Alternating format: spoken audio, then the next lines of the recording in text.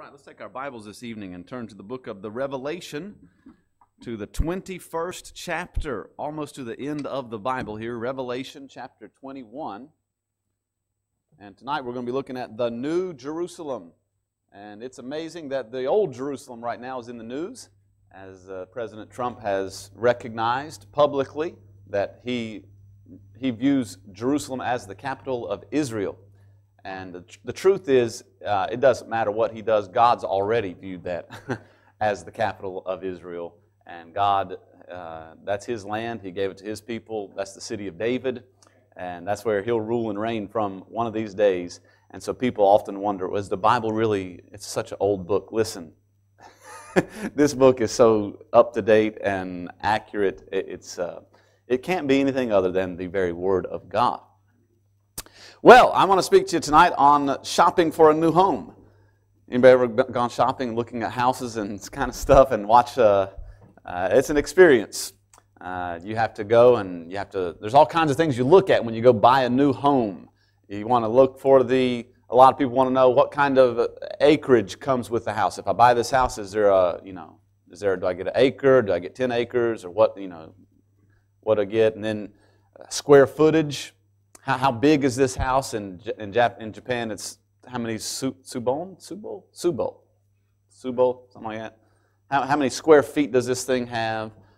You might want to know how many bedrooms does it have? Has it got 3 bedrooms, 2 bedrooms? I got a big family. I'm looking for a bigger. How many bathrooms? Half bath. All these things. Does it have a basement? Is the basement finished? Where is this thing located? And that's what people say that the important thing in real estate is number 1, location, and number 2, location, and number 3, the most important thing is location. And those are the big 3 things for selling real estate. Apparently, come on, liven up, folks. We're having fun in here, amen. All right. Those are things you look for when you're going to buy a new home.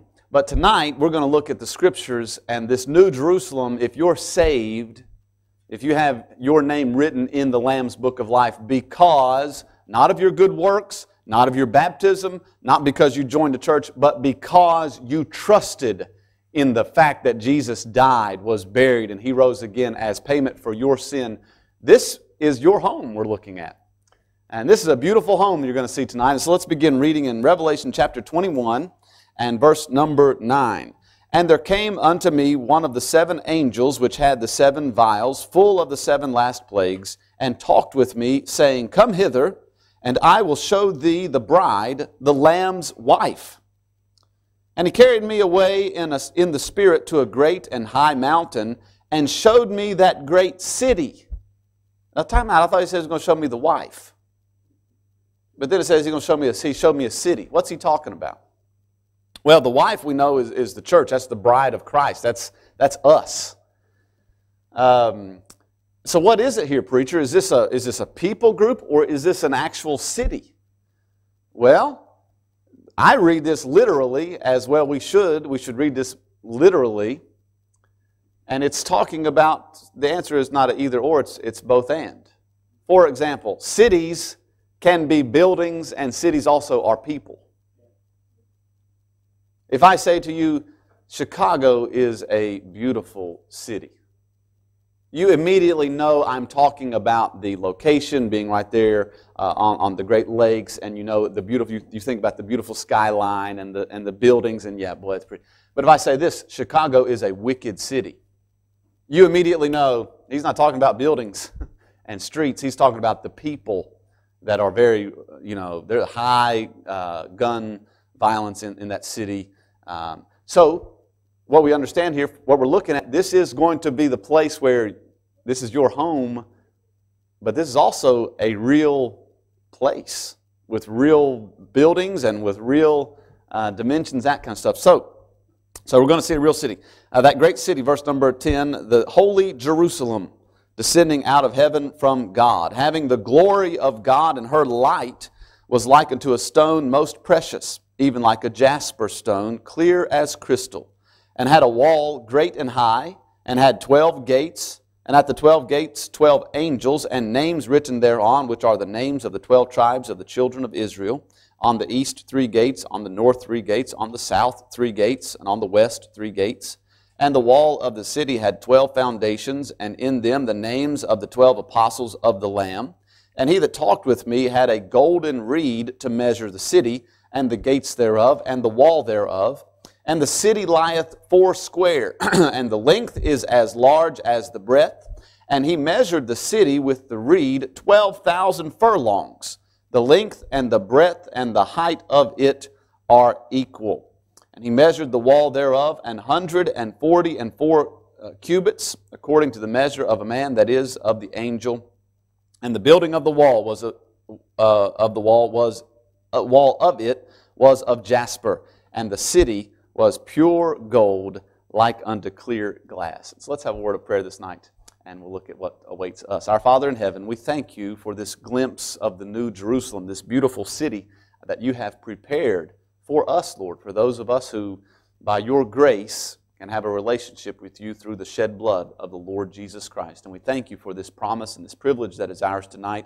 Help, God, where we can't. If somebody's here that's not saved, Father, I pray that they'll see your glory revealed and that they will trust you tonight and have a home in this place. God, for those of us who are saved, I pray that you might just encourage our hearts calmly and just soothe any hurting hearts this evening, Lord, and draw us closer to you by revelation of, man, what awaits for the believer. God, help us tonight, we do pray. Holy Spirit, I just yield myself to Thee. I want to be used to honor your word this evening, that we might be strengthened. In Jesus' name we do pray. Amen. Amen. Well, the point of the message tonight is simply this: your eternal home, if you're saved, your eternal home is brilliantly magnificent. It is something special. You say, preacher, what's so great about it?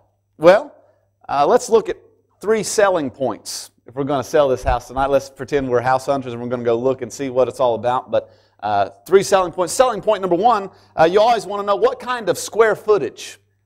When you go buy a home, you always look and say, now, what kind of square footage? Is it got 1,500 square foot? Is this 1,000 square foot? Is this 2,500 square feet? How big is this place? And so when we go and we look at what God has prepared for us, we see this city. And remember, this is a literal city. This is a description of the New Jerusalem. It's of an actual material, literal city. And so the city has a wall. And the wall there in verse number 17, and he measured the wall thereof 144 cubits, according to the measure of a man, that is, of the angel. So 144 cubits. A cubit typically meant the measurement from the tip of your finger to your elbow, which is about 18 inches. So 144 times 18 gives you, anybody want to do the math? I'll do it for you. 216 feet. That's how thick. This is not the height. This is the thickness of the wall. So we're not talking about height. We're talking about thickness. 216 feet thick. That's how thick these walls are. And then what about the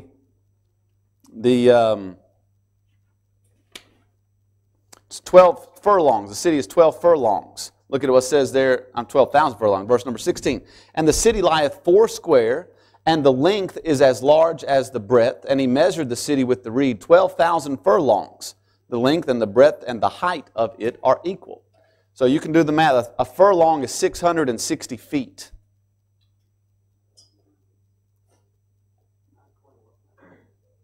What does your Bible say? An eighth of a mile. Right, about 220 yards, 660 feet. Trust me, brother. No, I said feet. No, yeah. Yeah, about 660 feet, 12,000 times 660 feet gives you roughly, I can't remember, I wrote it down somewhere, but miles, 1,500 miles long. That's how big this city is. 1,500 miles long, 1,500 miles wide, and 1,500 miles high. You can go and Google the New Jerusalem, size of the New Jerusalem. They've done some maps on, and they'll place that area size on different parts of the globe. Basically, a city that size would cover Australia, the entire continent, kind of thing. It's massive. So what kind of size is this? Well, it's been calculated. It is 1,875,000,000 cubic miles. Huge. Absolutely huge. Atlanta to Phoenix, Phoenix into Canada would be something, and then extending up into outer space. That's the size of this place that God has prepared. See, Jesus was a carpenter in Nazareth. And men build cities all the time. Don't you think God can build a greater city? He absolutely can. So this city that we're talking about, what's the square footage? How big is it? 1,500 miles by 1,500 miles by 1,500 miles. It's going to be an amazing city.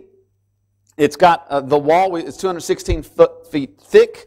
The wall's foundation, the Bible tells us, has the names of the 12 apostles of the Lamb. Right there it says, verse 14, the wall of the city had 12 foundations, and in them the names of the 12 apostles of the Lamb. You know, those apostles, they're the ones who laid the foundation. Amen. I mean, Christ laid the foundation, but those apostles built upon it through their hard work. And for all eternity, we will be reminded. You'll see their names in that wall, those foundation in that wall. They laid the foundation with hard work. The wall, the foundation, let's look at the foundation here, verse number 19. The foundation of the wall of the city were garnished with all manner of precious stones. The first foundation was jasper, the second sapphire, the third chalcedony, fourth emerald, and so forth. Let me tell you, I don't know all the colors, but I'll give them to you as I've studied them. I mean, you can't really be like, this I am 100% sure is all how they're all correct. But I'll give you the 12 of them. A jasper is something like a diamond. A sapphire is like sky blue. Chalcedony is grayish blue. This is what the foundation will look like. The emerald is green. Sardonyx is kind of a white stone with red in it. A sardis, they say, is blood red, crimson. Chrysosolite, yellowish gold. Beryl is sea green. Topaz is yellowish with a green tint. Chrysoprasus is gold with a green tint. Jacinth is violet, reddish blue, and amethyst is deep purple. So that's the foundation. When you see this place, it's going to be like, whoa, that's beautiful. That is a beautiful, beautiful city. Had a wall. So this is what, this city is going to be like that. 12 gates. And then did we read that? Yeah. 12 gates, all pearls. Each gate's going to be a pearl. Now, if you study or you know about pearls, anybody know how a pearl is formed? How's a pearl formed? And then what happens?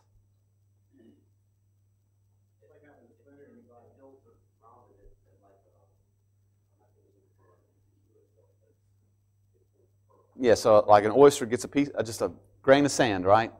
And then it irritates. And that oyster has to suffer and it irritates, but that oyster covers it and out comes a beautiful pearl.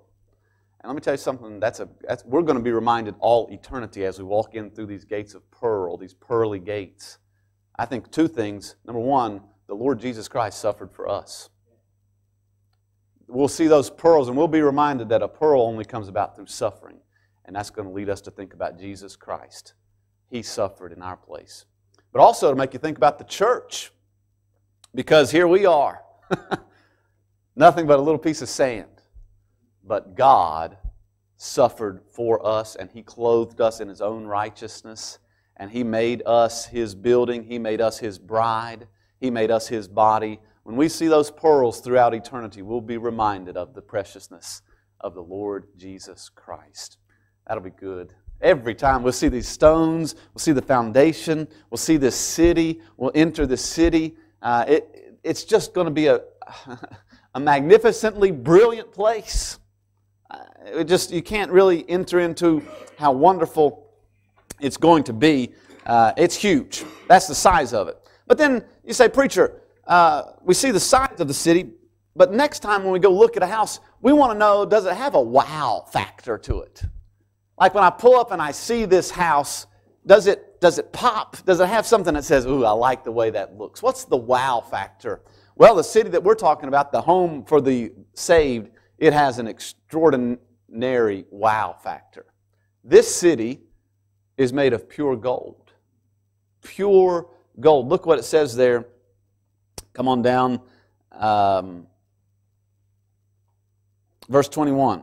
And the 12 gates were 12 pearls. Every several gate was of 1 pearl. And the street of the city was pure gold, as it were transparent glass. And I saw no temple therein, for the Lord God Almighty and the Lamb are the temple of it.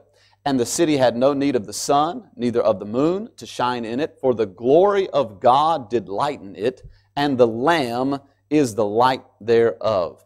So this place is going to be wow. We're going to see it, and it has that wow factor. It has the glory of God in it. This city is going to be pure gold. The streets are pure gold, transparent. And there's not going to be any sun there.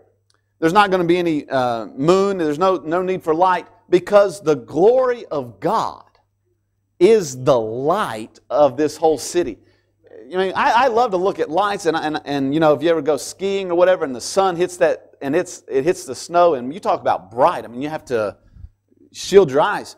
But in this place, I just can't imagine the glory of God, and the throne of God and of the Lamb is right in the middle of it, and this whole city, 1,500 by 1,500 by 1,500 miles, is pure, transparent gold.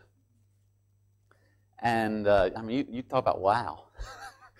it's going to be wow. There's not going to be any temple in it. It says there in verse 22, I saw no temple therein, for the Lord God Almighty and the Lamb are the temple of it. Back in the Old Testament, that temple, everything that temple had represented something for Jesus Christ. For example, the gate to enter the temple was significant of the door, Jesus Christ. The altar spoke of the cross. The laver where you'd wash your hands spoke of the cleansing of the Word of God. The inside in the holy place, you had the table of showbread. That speaks of the bread of life. You have the candlestick on the other side. That talks about the light of the world. You enter the altar of incense. That's the interceding ministry of the great high priest, our Lord Jesus Christ. You go on into the Holy of Holies, and then there is the Ark of the Covenant, which speaks of the blood redemption of the Lord Jesus Christ. All the linen that was used was woven and used in here speaks of the righteousness of Jesus Christ. The brass that was used speaks of the judgment that He bore on our part. The gold that they used spoke of the deity of the Lord Jesus Christ. The silver spoke of His blood. The wood that they used spoke of His humanity. That temple spoke of Christ, but when we get there, we won't need any of that, because He Himself will be there. He will be the light. When we reach the New Jerusalem, we will not need all these, for there we will have Him. No light. The Lamb is the light. So picture in your mind, I mean, I'll try to paint the picture for you. You're going to have a new heaven and a new earth. And then you're going to have this new Jerusalem, this city that's 1,500 miles by 1,500 miles by 1,500 miles. It's going to kind of come down and hover in the sky. And this thing is going to be so incredibly bright because of God is in there. And the city is pure gold. There's not going to be any sun. This city that you and I are going to live in, this will light the whole earth. I just think that's beautiful. Because you're going to have people on earth. You're going to have the nations. We'll read that in just a second. But you're going to have people walking on earth of different nations. You'll have Israel in Jerusalem. But then you'll have this beautiful city where you get to live because you're a member of the church. Because you're not an Old Testament saint. You're not a millennial saint. You're not a tribulational saint. You have been privileged by the grace of God to live in the church age. And those who trust Him make up His body. Make up the bride of Christ. And this place is prepared for you. It'll be a wonderful place. But imagine seeing that city. And some people ask, is this, well, preacher, it could be a pyramid. Could be a pyramid. It's all sides equal. Doesn't have to be a cube. But my preacher, what do you say, Brother Tim? Right, which means all sides equal. And a pyramid, all sides can be equal. My preacher, and he's a wise man, he said pyramids in the Old Testament always spoke of paganism. But the ark and the temple and the Holy of Holies was a perfect cube. So he thinks, based on that, that this is not going to be a pyramid. This city is going to be a perfect cube.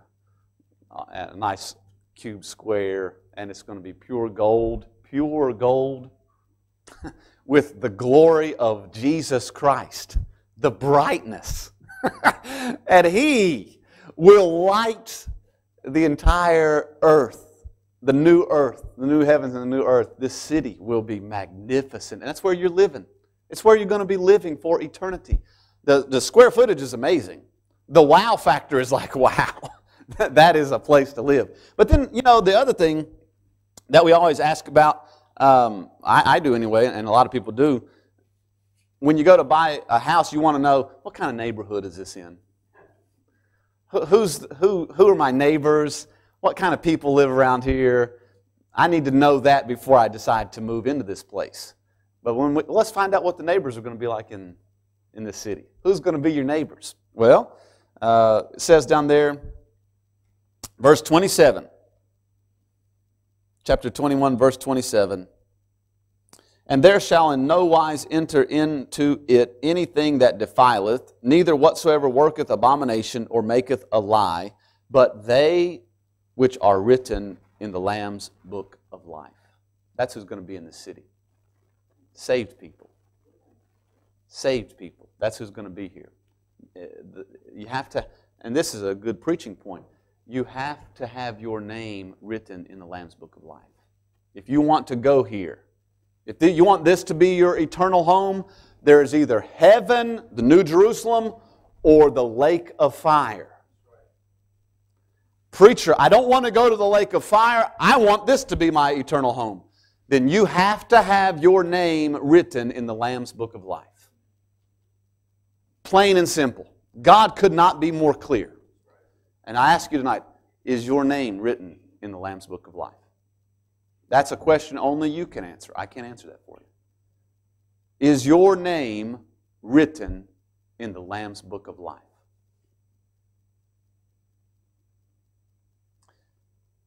If there's come a time in your life where you've said, Lord, I know I'm a sinner, and I know I can't earn my salvation, and right now I ask that you save I believe you died for me. Would you please save me? Your name is written in the Lamb's book of life. But if you're one who says, well, God's good and all, but I've been pretty good in my life too. I'm not perfect, but I'll go there. Your name is not written in the Lamb's book of life. Well, I joined a church. That's not how you get your name written. Well, I was baptized as an infant. That doesn't get your name written in the Lamb's book of life. But I promised that I was going to, later on in life, I was going to do something for God. You don't get your name written in the Lamb's book of life that way. It only gets written down when you, like a child, believe in Jesus Christ and Him alone, that He died in your place. So I ask you this evening, very serious question, have you trusted Christ as your Savior? Is your name written in the Lamb's book of life? Look at verse 23. And the city had no need of the sun, neither of the moon to shine in it, for the glory of God did lighten it, and the Lamb is the light thereof. And the nations of them which are saved shall walk in the light of it. They're going to be on earth. The nations, I think God's a God of variety. I look around at the room tonight. He doesn't want us all to be the same. He created us to be different. I believe that glorifies God. He likes variation.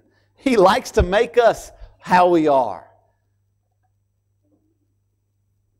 And apparently there's going to be nations still. In the eternal state, there's going to be nations. I believe you're going to have the South Americans that were saved. They're going to be in South America. I believe that Israel they're going to be a restored people. They'll be ruling and reigning from Jerusalem. I believe those Old Testament people who were saved and were out of Moab and some were out of these different places, I believe they're going to be the Gentile nation walking on the Gentiles. And they're going to walk in the light of that city. And that's where you and I get to live. Where there's neither Jew nor Greek, bond nor free. We're all one in Christ. It is special to be a part of the church. That's why I don't understand people who don't want to get involved in a local New Testament church.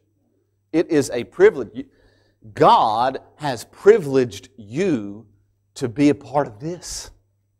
That ought to say, thank you, God. What can I do in a local New Testament Baptist church? How can I best serve you? Strong argument there for me because, God's blessed us. He's built us our own city. What are we going to do in heaven? Well, it doesn't tell us everything, but it does tell us that we're going to serve. Look at chapter 22 and verse number, we'll just read chapter 22, verse number 1. And he showed me a pure river of water of life, clear as crystal, proceeding out of the throne of God and of the Lamb. In the midst of the street of it, and on either side of the river, was there the tree of life, which bare 12 manner of fruits, and yielded her fruit every month. And the leaves of the tree were for the healing of the nations. And there shall be no more curse, but the throne of God and of the Lamb shall be in it, and his servants shall serve him. And they shall see his face, and his name shall be in their foreheads. There shall be no night there, and they need no candle, neither light of the sun, for the Lord God giveth them light, and they shall reign forever and ever. What are we going to be doing in heaven? I don't know everything, but I know two things the Bible teaches us right there. We're going to be serving him. You will serve the Lord in this place.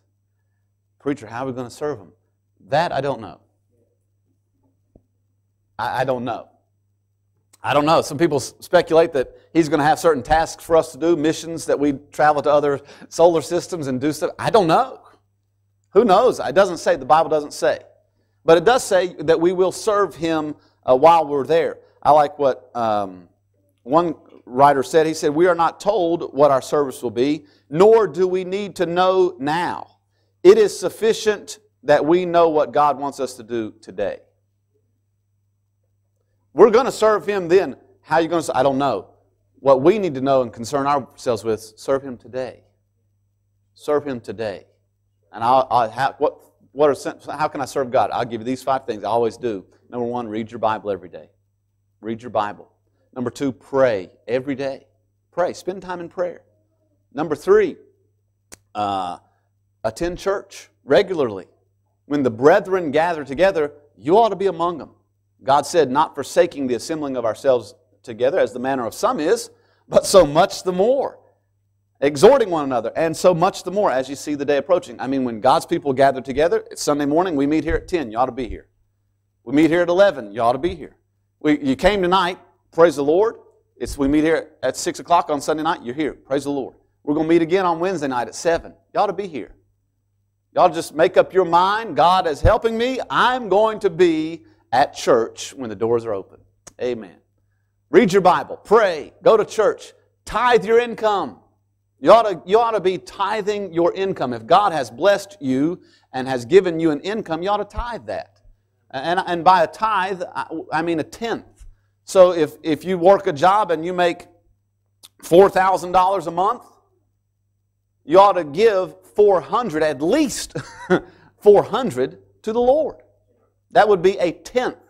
And then you do that and watch what God does for you. I'm just telling you. I don't give to get, but I'm telling you as a pastor, and I have before I was a pastor, I always tithe my income. That's one of the things my dad taught me. Tithe your income, and I always did. And let me tell you, God has always taken care of me. Always. And if I'm being honest, He's blessed me way more than, and that's how God is. You spoon it to God and He shovels it back on you. I remember when I was in the military and I got a TDY. and I was supposed to go TDY, but we had Mark Rogers coming, the evangelist. And I made a deal with God. I said, God, if you'll get me out of this TDY, because I really wanted to hear Mark Rogers preach. I wanted to be here. I said, God, if you'll get me out of this TDY, I'll promise I'll give whatever money I make from the TDY to the church. And you know what God did? God's serious. If you want to be in church, He'll make a way. I didn't go on that TDY, but I ended up going to the next one. And so God took care of His deal, and I think I got $600 or some extra for going that TDY. And I gave it to the church. I said, Lord, you took care of me, I'm going to do it for you. And it wasn't, I don't know, a few days later, but somehow $800 came back my way. Because you can't outgive God. You just can't do it. And the only way I can tell you is you got to try it yourself. How will I know, preacher? Tithe and see. Put God to the test. He says, prove me now. God's in heaven saying, try me out. Check me out. See what happens. Just see what happens. So I would encourage you, tithe your income. Read your Bible. Pray. Go to church. Tithe your income. And then finally, tell somebody about Jesus. Be a witness. Invite someone to church. Pass out a gospel tract. On Saturday, come sing with us. We're going to sing hymns. We're going to sing beautiful Christmas songs and pass out gospel tracts. Be a witness. That's what God wants you to do right now. What are we going to do in heaven? I don't know what we're going to do in heaven. We're going to serve Him in heaven, and praise God, it's going to be good. I don't know what we're going to do then, but I know right now that's what God wants. I know for sure that's what God wants me to do right now. So may we be busy about doing that now. But then also there's a second thing in there, not only going to serve, but it says, they shall reign forever and ever. Somehow, some way, we're going to be reigning with Him. Now, you don't reign over nothing. You know, a kingdom speaks of a king with subjects.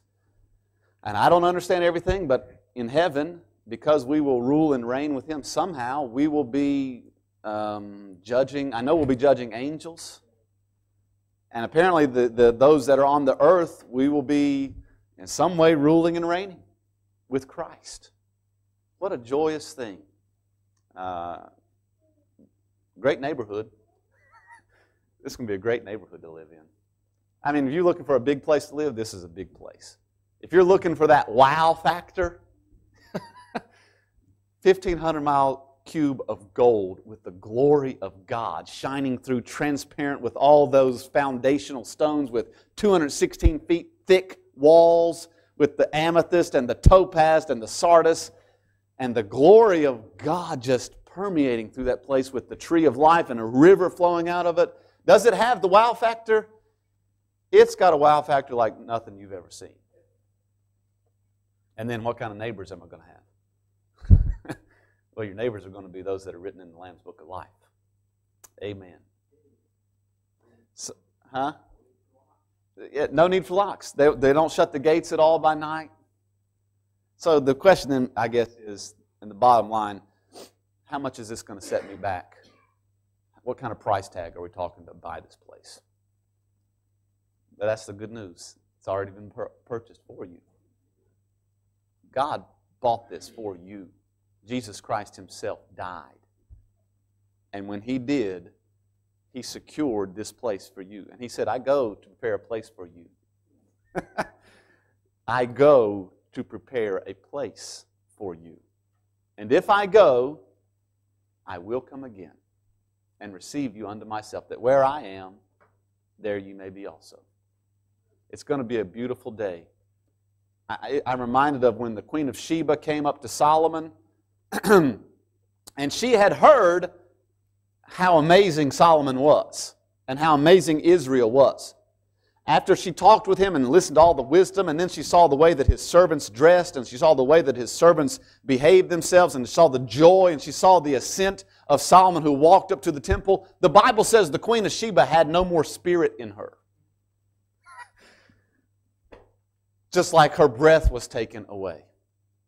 She said, I heard, but I didn't hear the half of it. And I believe that's how it's going to be with us in heaven. We can read it, and we can somehow try to imagine it with our pitiful, finite minds. But one of these days, I believe we'll tell the Lord, I read about it, Lord, but I just didn't, wow. Wow. Now here's who's going, those who are written in the Lamb's Book of Life. Plain and simple. And that's the question, that's the application. This all awaits for the person who's trusted Christ. Man, that's encouraging. Why doesn't this make a difference in people's lives? Because we get so wrapped up in the day-to-day stuff. We get so focused on our problems, on our trials, on our stresses. We get so focused on this, and sometimes it's good just to get a good look at eternity and see, wow, what a beautiful place. What a wow factor. What great neighbors I'm going to have. I'll take that. How much is the price tag? It's already been paid for. It's been prepared for you if you'll just believe in the Lord Jesus Christ. Let's pray. Our Father in heaven, Lord, we thank you for preparing us this place, and Lord, for writing it down so we could read about it and how just stunning it must be. God, we're thankful that we are promised, those of us who have trusted in you, our names are written in the Lamb's Book of Life. Lord, we rejoice tonight that we get to come to this place, not of our own merit, but through the merits of the Lord Jesus Christ. Father, I pray if somebody is among us tonight that doesn't know you, I pray right now, Lord, that you might tug at their heart and help them to see their need, help them to see the provision at Calvary, help them to see the eternal abode of the saved people. God, I pray that they would trust you tonight. Please bless now the invitation. We do pray in Jesus' name. Amen. Well, as Miss Misako plays softly on the piano, God spoke to your heart this evening. We invite you to come. If you're here and you're not sure that you're saved, we certainly invite you to Christ. God's not willing that any should perish. And perhaps He puts things like this in the Bible so that we read it and it's a motivator for somebody maybe who's not saved. It's either the lake of fire for eternity after eternity after eternity after eternity. The lake of fire. Or the New Jerusalem. And the choice is yours. Choose wisely. I beg you. Come to the end of yourself. Drop all pretense and simply ask Jesus Christ. Trust Him as your Savior. Trust the God-man, the virgin-born Son of God, to be your Savior, to have His righteousness credited to your account. He'll do it. Then, dear Christian, are you struggling? May I invite you just to get a good look at heaven. What a glorious day awaits the child of God, awaits the believer. I know it gets rough sometimes on earth.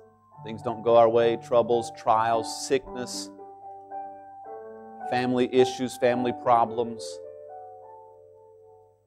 job situations. But one day, this is a reality. Whatever the need, we invite you to come.